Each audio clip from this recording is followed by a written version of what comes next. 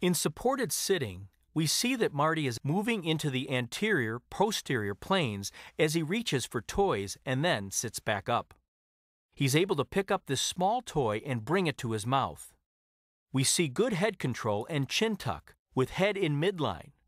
Babies of this age often reach with one hand, using the other upper extremity for stability until full postural control is developed.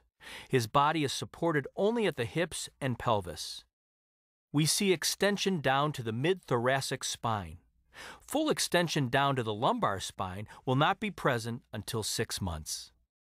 Even with minimal support at one shoulder, Marty is able to turn his head quickly and easily to localize and grossly follow the toy in all directions without losing his balance.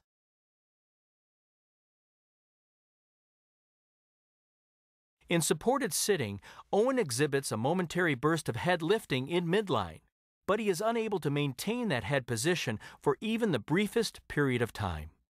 He is unable to turn his head or look side to side, even when the examiner provides support at the upper arm and shoulder. The examiner holds him high under the armpits for maximum assistance.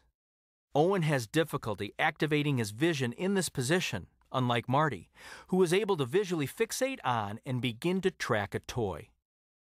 The extremity movement that Owen demonstrates is used to compensate for his decreased strength, control, and stability in the head and trunk.